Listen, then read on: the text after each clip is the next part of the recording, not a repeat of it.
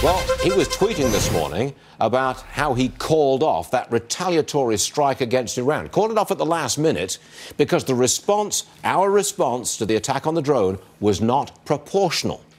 General Jack Keane had some insight on that for us last hour. Listen to this.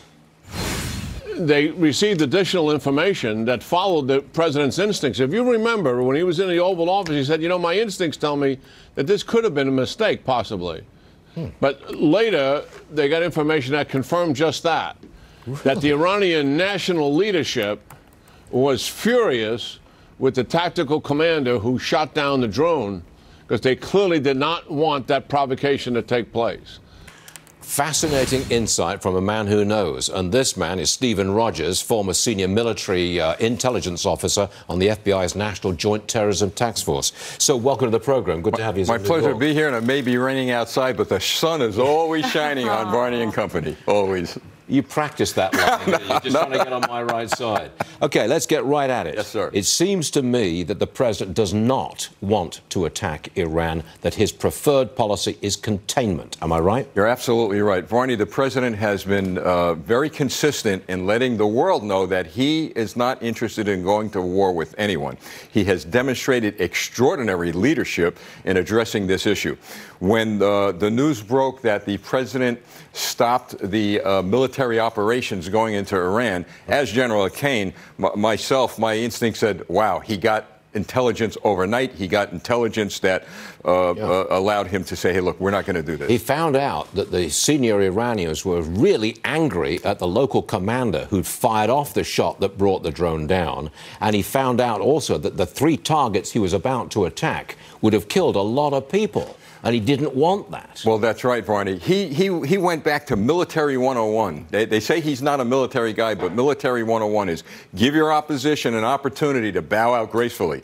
And when he stated that probably a rogue general on the ground, he was sending a signal to Iran. Here's your chance. You made a mistake. Here's your chance to back out, saving some face. In addition to that, we have a president who is not interested in killing people.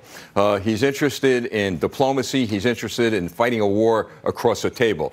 So he was very concerned about the collateral damage, and to his credit, he put a stop to that. I think perhaps a more pressing and urgent issue is John Bolton next week going to Israel. I think this is all about Iran's plan to to enrich uranium over and above the limits set in the deal with on Iran nukes.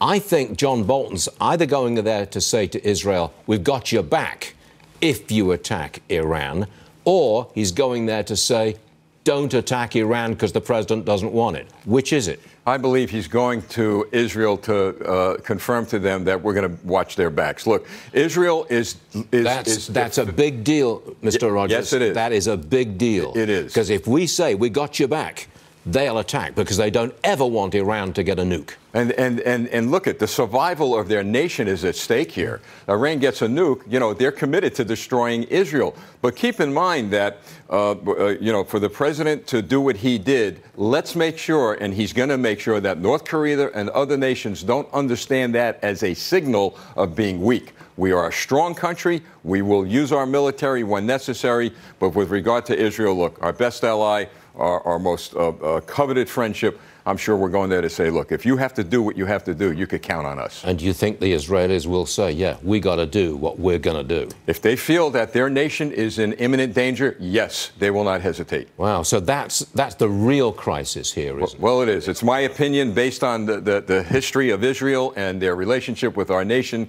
But I've got to tell you, it's a little different story. Their nation, their entire nation is at stake with regard to Iran.